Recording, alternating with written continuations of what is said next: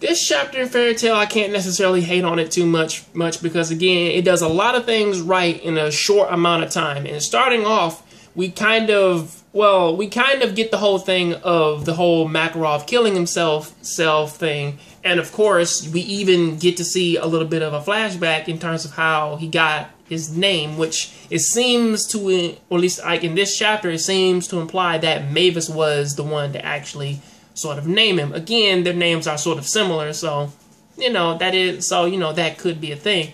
Also, on top of that, you even get to see like that even though everybody like in this chapter that they were hurt and stuff like that, we even get to see we get to see a little bit of a change in Loxus, whereas that instead of him just being like the broad and tough guy, he's more or less just he's smiling, trying to keep it together and so on and so forth, as pretty much we already know that he is super close to his grandfather. So, of course, like, he would hold all that in, not necessarily let it leak out and just sort of we have to use our strategists and we have to and we need you to stop this enemy.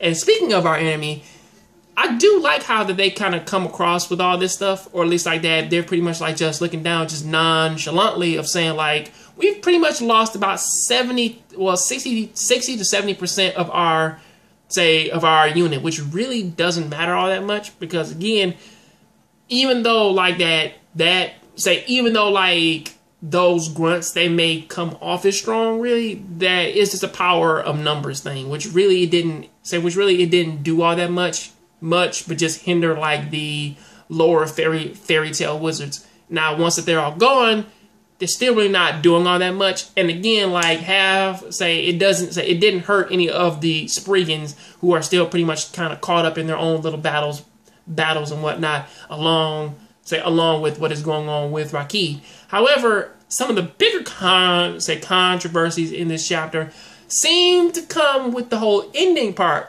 of this one, as pretty much we do have the whole Natsu versus Gray thing.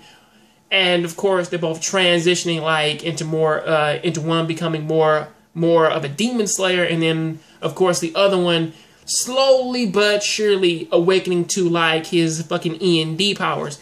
And of course, Urza jumping in the middle of that and stopping it, a la Kakashi, or also fucking Iori from the fucking faded from the faded KOF anime, who pretty much did the exact same shit. Except for, I kind of call more bullshit for Iori's thing, because again, he didn't have his power at that time. This case, Urza just sort of is her basic self, and of course she stops both of their attacks, but you know, she kind of burns and freezes her hand just a little bit, which does kind of snap them both out of it just a little bit, just so that they can kind of realize what is going on. And it is something, though, that Urza's tears were something to actually stop them, to sort of get them to realize, oh, wait, our master's dead.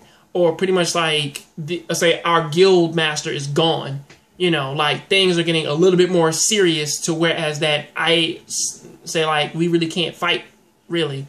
But then again, they were both fighting over something stupid anyway, so there really wasn't too much of a reason to really kind of look at this battle and say, oh yeah, like this is like the most badass of badass fights. They're both practically fighting over nothing, so you know.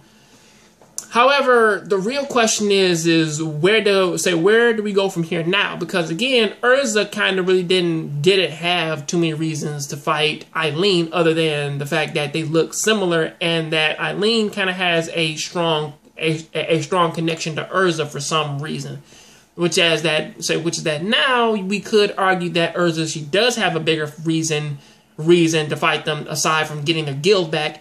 You know, because now Makarov is there, or Makarov had to sacrifice himself just to fucking fight them. But then again, you know, that kind of really doesn't make it any bigger or smaller. It just sort of just makes it just seem more of like, well, now we lost somebody serious, or like somebody close to us, so now we have to make this fight count.